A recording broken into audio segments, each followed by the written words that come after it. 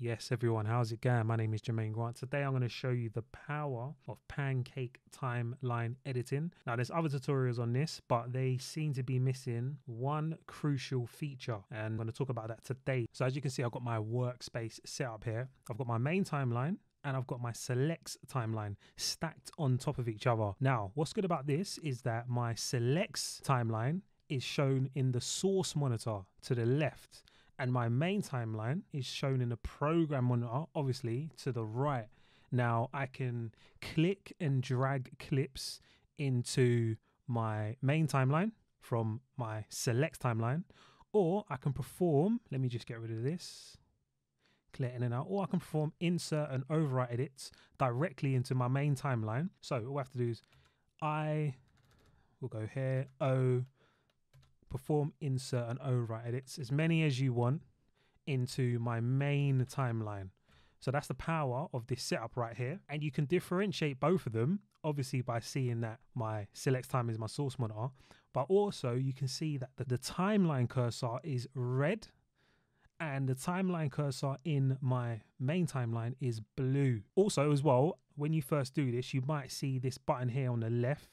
If that's selected, what happens is when you perform insert and overwrite edits, it inserts nested clips into your main timeline. I don't suggest doing this, but you can do it if you want. I would just prefer the actual source clips to be inserted into the main timeline. You can have as many stacked timelines as you want shown in the source monitor. I'm going to show you very quickly how to get this set up. So I'm going to delete that. So what I'm going to do now is I'm going to create a new sequence. So new item, new sequence, 1080p sequence. I'm going to call this selects trial 01. Double click that. What I'm going to do is I'm going to drag some clips into this selects timeline. Okay, so I can do two things. I can either click and drag my select sequence into the source monitor, or I can just right click and select open in source monitor. Once I've done that, scroll up here to this wrench icon over here, click the wrench icon and select open sequence in timeline. Once you've done that, you can see that the source monitor, you can see that the select timeline that I've selected is shown in the source monitor.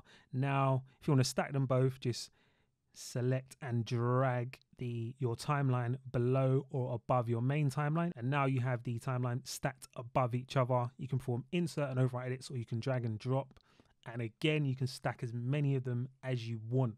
Hope this helped. My name is Jermaine Grant. Don't forget to comment, like and subscribe, and I'll see you again in a couple of days with another tutorial or filmmaking video. Take care, guys. See you later. Goodbye. If I take you down, would you really hold me down and be your best friend? She just wanna hit me with a quickie by the pool, and I'm like, yes, ma'am. Way you got me feeling for your body, you might turn me to a yes, man.